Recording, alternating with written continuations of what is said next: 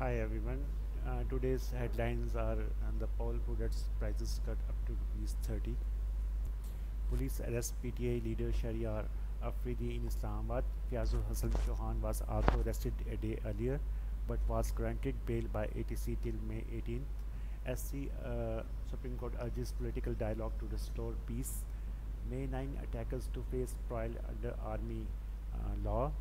PDM sit in outside Supreme Court. Mariam asks Chief Justice to step down. Al Qadir Trust case Bushra Bibi gets protective bail. Joint session passes NAP bill returned by President. Pakistan economy likely to contract this fiscal year. No talk until PTI apologies for May 9 attack. Bilawal. In call with General Asim Munir, UAE President reaffirms. Agencies men involved in May 9 attack, say Imran Khan.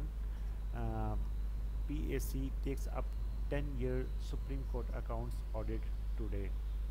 Thank you very much. Take care. Bye.